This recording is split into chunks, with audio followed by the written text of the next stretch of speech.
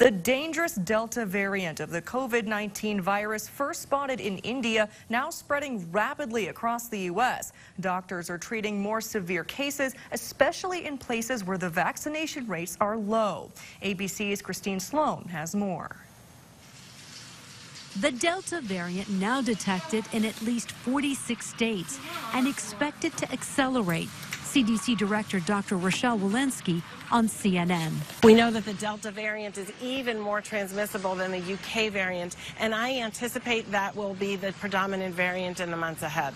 And it's already sinking its teeth into under-vaccinated areas like southwest Missouri, where Cox Health says the Delta variant now makes up 90% of their new cases. We're seeing now kind of an uprise in our critically ill COVID-positive patients. The country no longer on pace to meet President Biden's goal of 70% of adults getting one shot by July 4th. With vaccination rates slowing, health officials are moving on from mega clinics and trying to meet people where they are.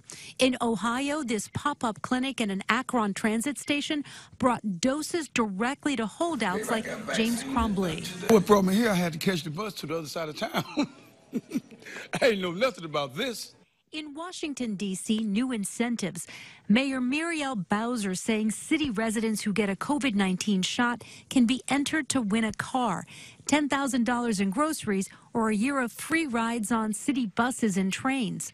Meantime, 5 states with lower than average vaccination rates have seen cases climb significantly over the past 2 weeks. Arkansas up 74%. Christine Sloan, ABC News, New York.